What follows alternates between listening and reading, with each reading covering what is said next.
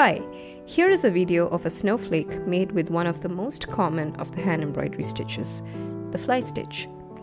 Begin at the top of the snowflake's arms with a straight stitch.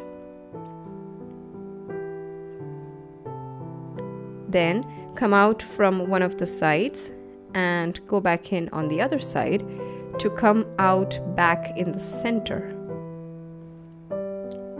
Anchor the V shape using a straight stitch. That makes a fly stitch. Repeat the process.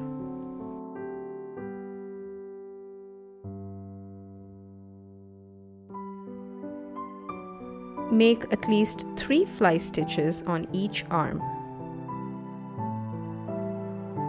You'll see that the last stitches of all the arms touch each other, making a star shape.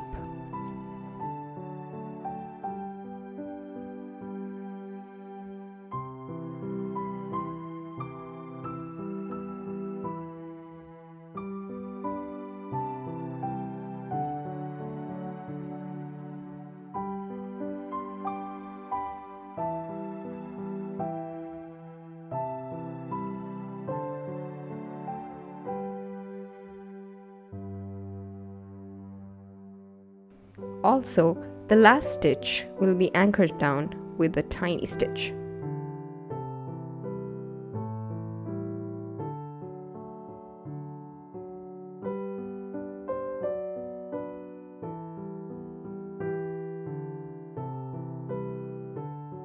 Now let's make the dots on the tips and the center using the colonial knot.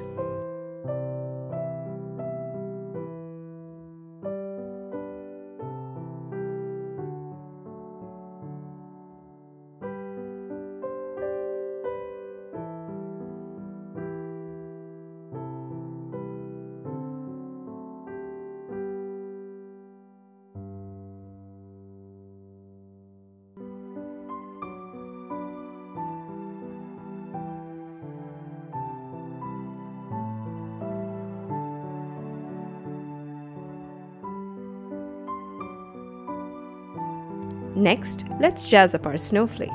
Use a metallic thread to whip around the fly stitch. We are actually making the whipped fly stitch.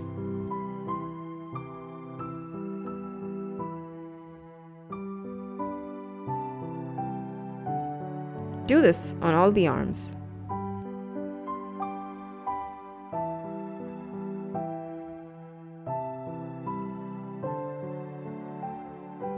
And that's it. My simple snowflake is done.